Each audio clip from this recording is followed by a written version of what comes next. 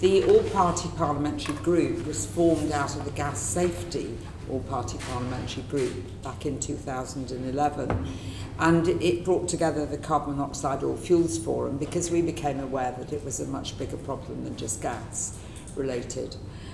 And so with that all-party parliamentary group, we've held inquiries, we've looked at the consequences of low-level chronic carbon monoxide poisoning, as well as high levels of toxic fatal poisoning.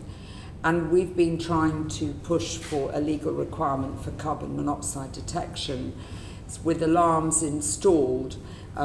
We've achieved that for all rented properties in England, as you're aware. We have been concerned that across the UK there have been different regulations, and that Scotland and Northern Ireland are more stringent than England and Wales, and we would like to have that degree of stringency everywhere.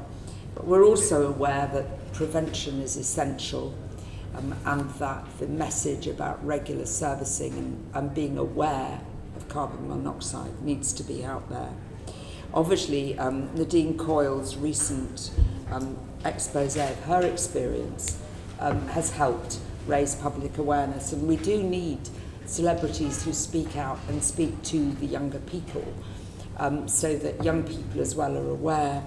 And we had wanted to try to get carbon monoxide awareness incorporated in school curricula and so on.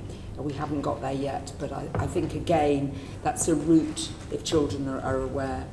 And there are two major studies going on, as well as a lot of other studies, but the two I'd like to highlight are the one that's been supported by the Chief Coroner, which is being run with the Gas Safety Trust, and the other is the population studies at Cranfield University.